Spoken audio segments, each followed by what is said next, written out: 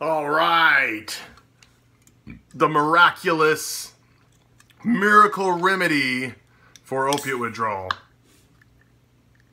Not this. No, it's not this. But you know what? This is probably pretty close, though. It's the remedy for my life. Now, okay, here we go. Sorry. Coronavirus. Okay.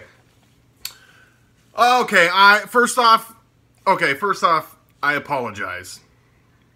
Because I lied in the title. Just don't go anywhere. Don't go anywhere. I have valuable information. You got to hear me out. You got to hear me out, okay? You got to hear me out.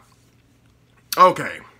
The reason why I made this video, and I had the title be this title, is because I see this all over YouTube. I know I've looked at some comments. I know that there's some people people that watch these videos or checking out those videos and that video, whatever. I just know that when you're about ready to frickin' detox, you're looking for any miracle, any miraculous remedy or something that you can take that's gonna just propel you into sobriety or get you off opiates. Here's the deal. I just want to try to throw some. I'm gonna throw some logic at you here, or I don't know. If there really, think about this for a second. If there really was some miracle, some miraculous remedy, okay, that wasn't either addicting, it could possibly be addicting. You could possibly get addicted to it, or it could do damage to your body, or you get what I'm saying? I'm not talking about that kind of stuff. Yes, there's stuff that you can do stupid. Yeah. You can take Finabit or whatever. You can. I think that's how you say it. You can take kratom. You can. But there's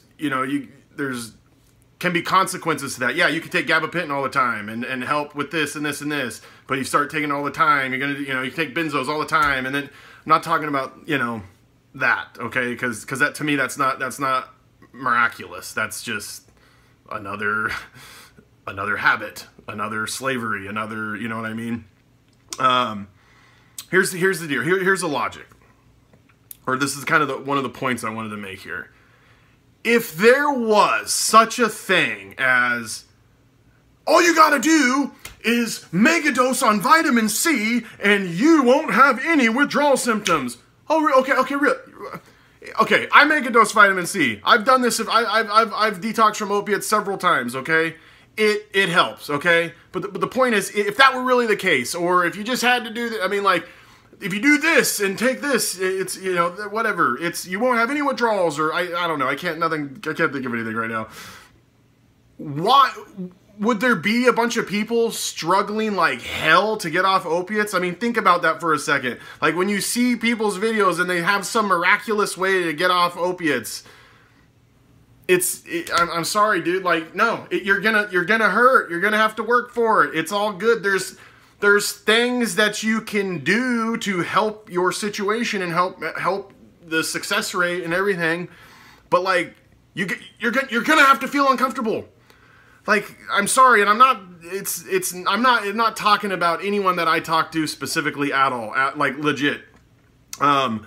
This is from, I was reading a bunch of other comments on other people's videos last night. Yes, I saw people I know on there asking the same questions that they asked me a month ago, and it's just like, dude, it's the same answer.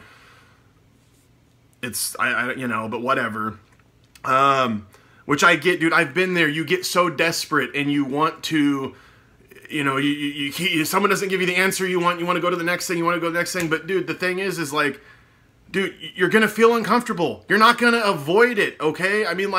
I'm sorry, but you kind of just have to frickin' buck up and quit being a bitch about it. I'm sorry, I'm using that language, and frickin' own it and take it and go through the crap. I'm sorry. I don't know how else to say it. And I absolutely, I'm talking to this sweet lady that's got frickin' 6 kids, dude.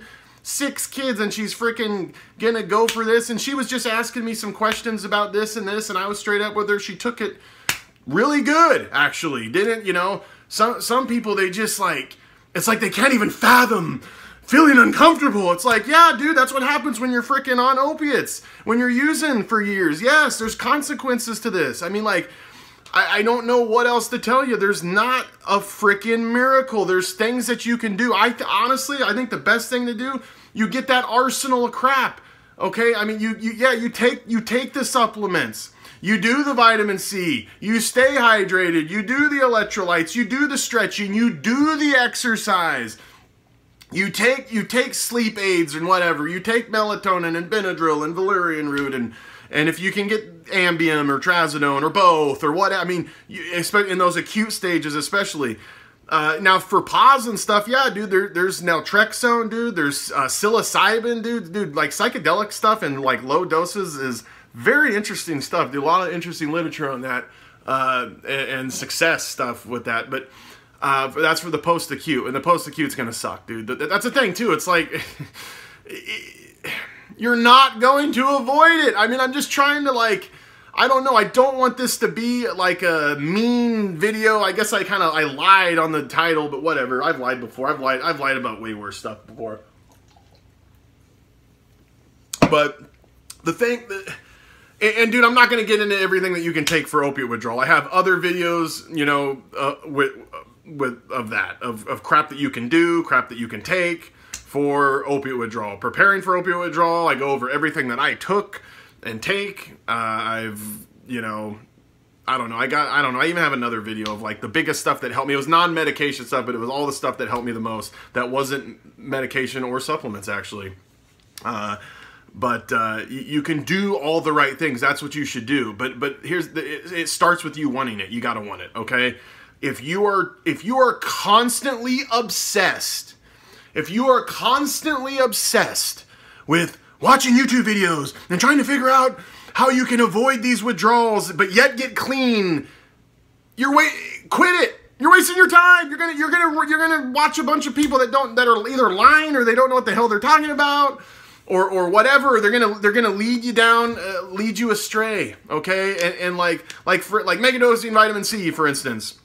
Yes, do that, but you can't just take absolutely gaudy amounts of vitamin C. It metabolizes through your liver, dude. You need to make sure. Don't just do. You know what I mean? You really need to research stuff like that. That you know you got to just. Research it. Make sure what you're doing is even safe, okay? I mean, does it sound logical that vitamin C would somehow get your opioid receptors working again or something? I mean, there's some stuff that you hear a lot on YouTube that is just, some of it's freaking weird, dude. Some of it I haven't even, you know, you see it. Oh man, I wish I could think of more examples. I didn't write anything down as always, but the point is, dude, like I said, there is no miracle. There's no remedy that's just gonna do it. You can do you can taper as low as you want and feel less in the acute. There's things that you can do to lessen it. Yes, I'm not saying that there isn't things that you can do and ways to prepare and stuff to make this hurt as little as possible. But regardless, you're going to have to not take opiates. You're going to feel uncomfortable. You're going to go through post-acute withdrawals. You're going to have to work without having energy. You're going to have to take care of your kids without having energy. You're going to have to try not to be a jerk when you're agitated. You're going to have, I mean, like, it just on and on. You're going to have diarrhea indefinitely. You're not going to sleep very good indefinitely. I mean, on and on and on. It's very hard. Like I said, if there was a miracle remedy, don't you think that maybe there wouldn't be an opioid crisis? I mean, I don't know if it was like, oh, hey, I mean, and then people are going to tell you, well, it's because big pharmaceutical companies want to keep you down and stuff. And it's like, dude, no, bullcrap. Dude, the vitamin C companies would freaking be like, shit, we're going to make money. Excuse my language. But it's just, it's stupidity. It's stupid, okay? To start going down that road and stuff. It's like, well, there's money to be made here too. Dude, there's money to be made. Dude, it's funny, you know, yeah, there's big money to be made in big pharma companies. There's big money to be made in kratom business. There's big money being made in recovery business right now, okay? It's not just, dude, it's everywhere. And but there's good people with good motives all around, okay? In the recovery, there's doctors that give Suboxone that do have good motives. I have one of those doctors, but yeah, there's a lot that they're just making their money. It's money. That's what it frickin' is, dude. But I'm telling you right now, if a vitamin or something could just get you, that company would be like, bullcrap, we're making big money. We're going to market this as a miracle. I mean, like, think about it. Just think about it. It's just, you know. So anyway, do all the right freaking things. Do all the right things and want it. Quit looking for the easy peasy way out, because it doesn't exist. I've done this for years, you guys. I freaking have gotten off every opiate imaginable, okay? It all just is not fun, okay? But you can do things that help, okay? God bless. V for victory. Keep going. Sorry for lying on the title. But like I said, dude, I've lied about way worse things. So I think God will let this one pass. Hopefully. Probably I already have the coronavirus. So anyway, just joking. Okay, God bless all y'all and salute.